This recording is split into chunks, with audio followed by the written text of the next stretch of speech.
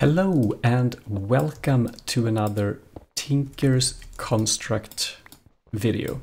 Or perhaps I should say it's a video dedicated to Tinker's Construct, because this is a survival world where I take a look at some changes in mods, and I'm doing it in a survival style. That means that I'm exploring a more realistic way of playing with the mods instead of doing it in a creative tutorial world. I will cover pretty much the same things, at least that's the plan, but perhaps not everything in every episode, and perhaps in this series, if you follow the channel and subscribe, then perhaps there will be different mods every now and then. But here in the beginning, I will do Tinker's Construct, and in this video I'll go through all the first steps that you do until you can get the smeltery running and craft yourself a tool like this, like a copper pickaxe, which has a metal head. That means that we need to smelt things. Alright, so basically in this world I have gathered material, as you always do. Found myself a spot where I am free of mobs. You gather what you see. I found netherrack and actually a block of gold a bit to the side, just from this broken nether portal. Magma blocks, craft yourself a glass, and all this basic stuff. Gravel, sand and clay is very important because you need grout. This one. Clay, sand and gravel. This is used for the smeltery, so I gathered just a lot of it. Probably broke 2 or 3 stone shovels just to get what I wanted. And you will need quite a lot, so don't be afraid that you're getting too much. You will probably need it. Let's see, is there anything else? No, just regular stuff to get going and gather what you can. Copper is great to get started. And well, all right, then we have everything we need to get started with materials and you. This book is given to you upon world creation. But if you lose it, don't worry, you can craft a new one. Just a pattern and a book, and patterns are simple to make. And patterns will be used quite a lot because you need them for all of these tools when you craft your items. And this seems to be different from how it used to be a few years ago. Now if I want a tool head, handle or head or whatever, I will use up a pattern to get my part, like this. So place your patterns, click what you want, place your resource, and then you get yourself the part. I recommend building also the crafting station so you have it nearby, but you need the part builder.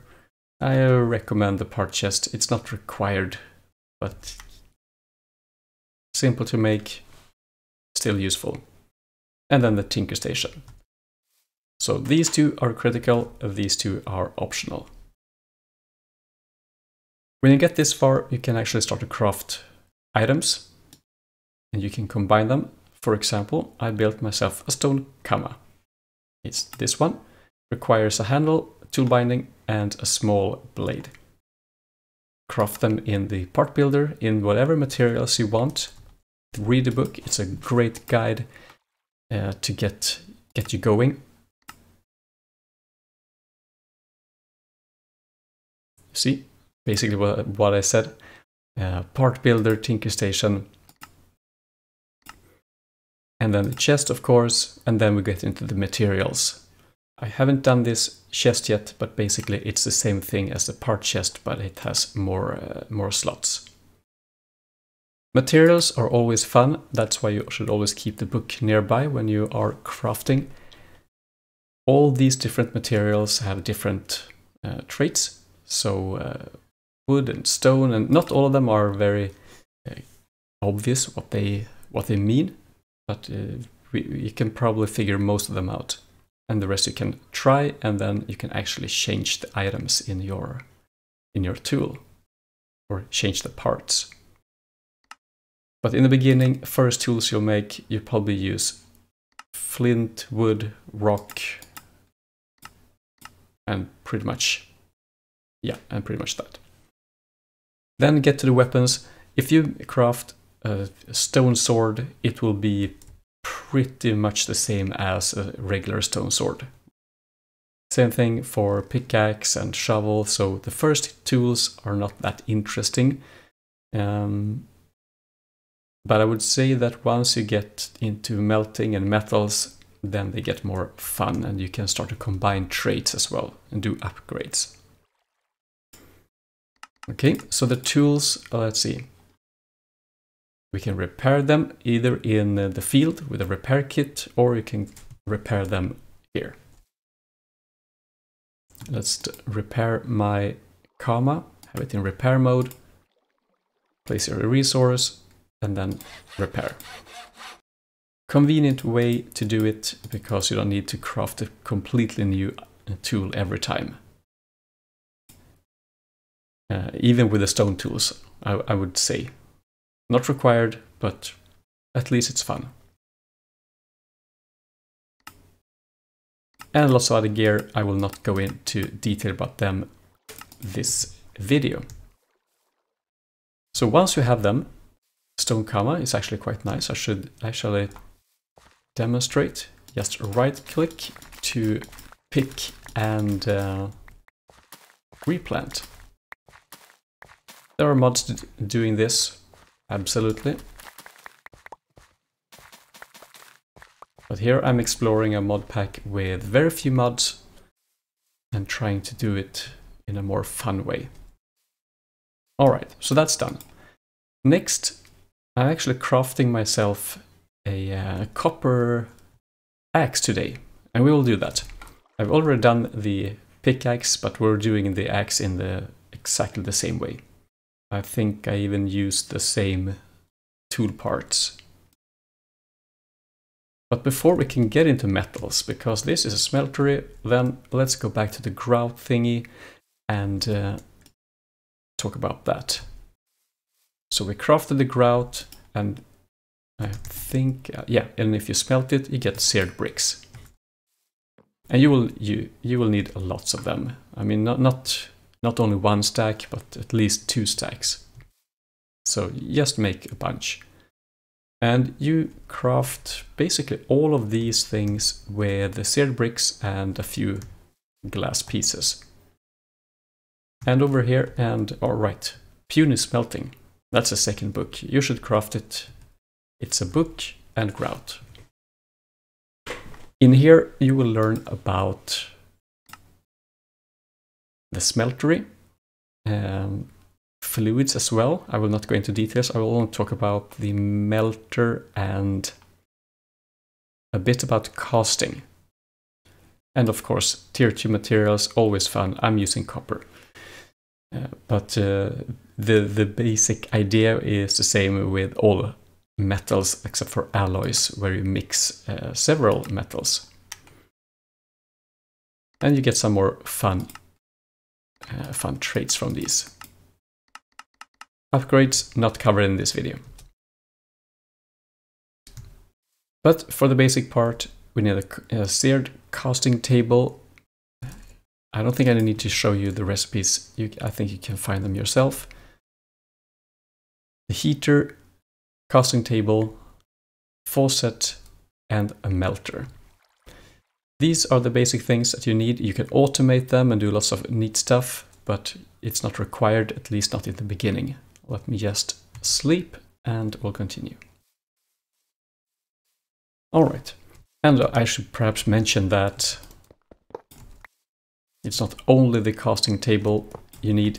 I would recommend the casting basin as well.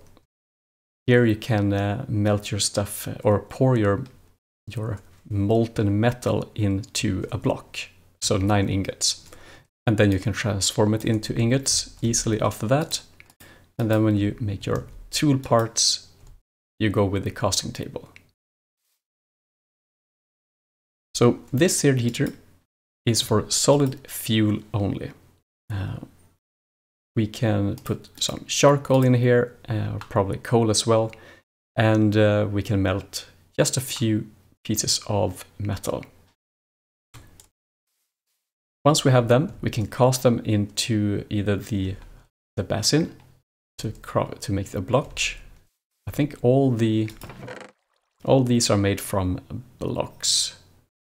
I'm quite sure of it. Yeah, I don't have an ingot cast, so this is what I have. But then for the tool parts, we're doing it in a different way. Yeah, we'll come to this bigger smelter later. Now we only have these parts. So here comes the fun part. Begin with crafting yourself blank sand cast from sand. And we need then like a mold here, and I have actually prepared that. So I want to have a small axe head. That will cost me 2 stone to make this one. Now I did that by mistake before, so I have it already. You take your item or your part, place it in the sand, and then remove it. And now you have yourself the mold. Now we only need the metal, and I forgot. Let's get some copper because I will not use, I only have 6 iron, so I won't use that. Right. Put your copper in and it starts to melt.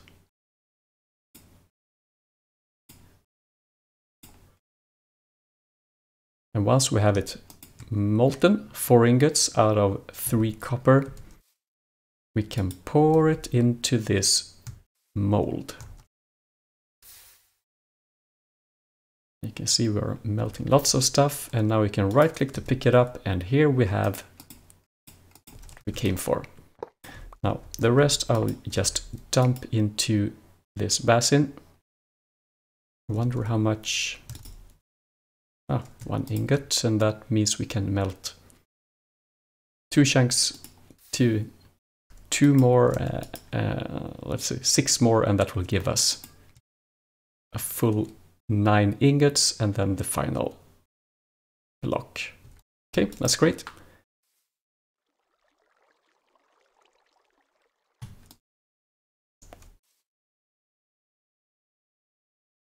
Right, lots of copper. That's perfect. We need it for repair later. Let's move these away. I will not do the iron right now.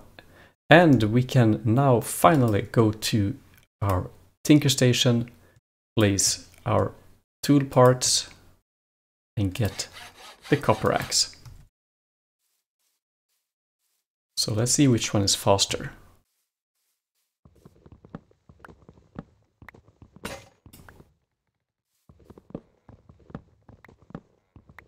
I think the copper one is slightly faster, not by much, but still faster. And I think, yeah, it was really fast on leaves. The normal axe is not that fast.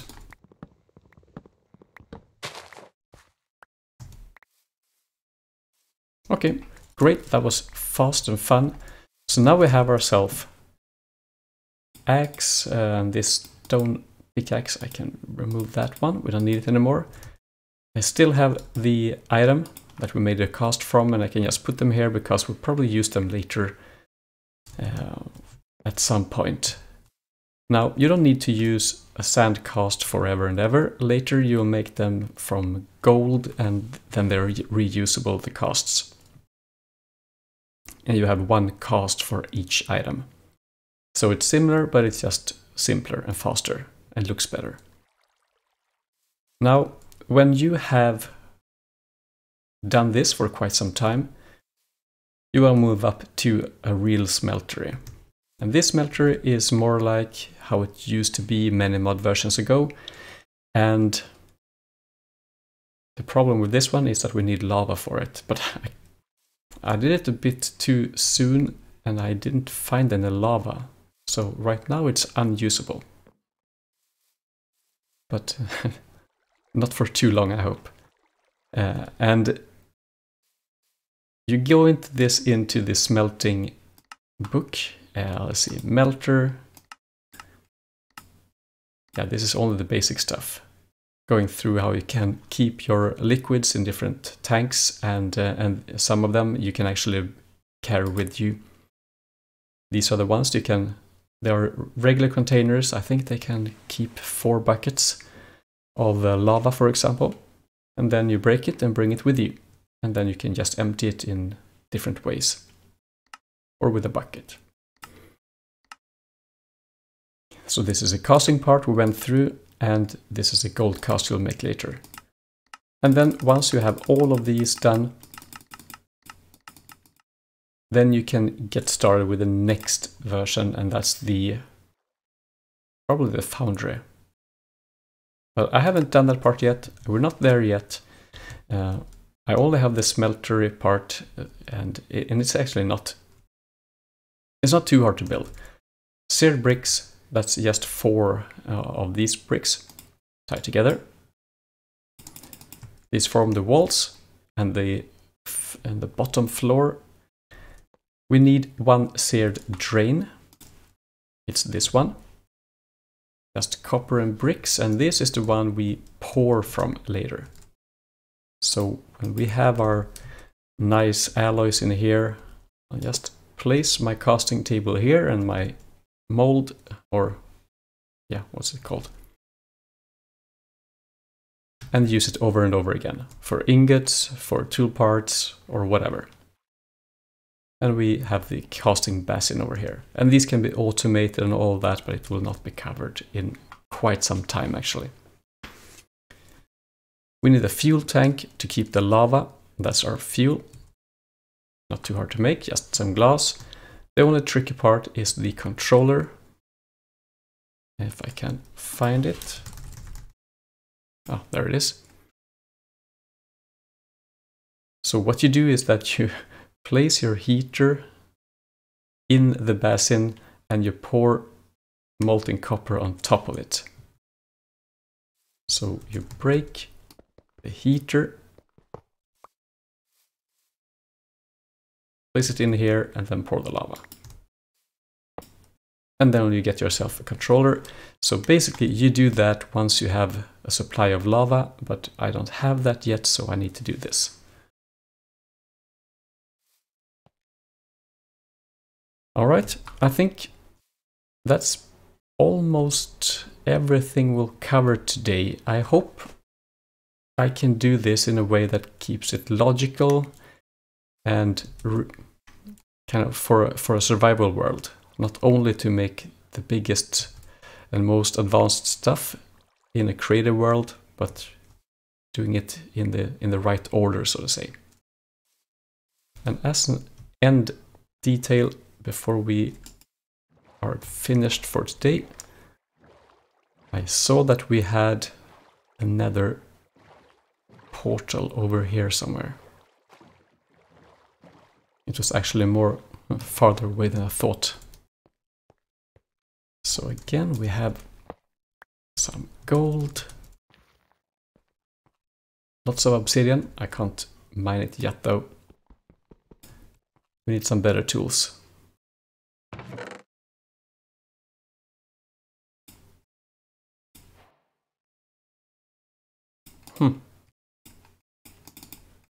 Okay, nothing too fancy.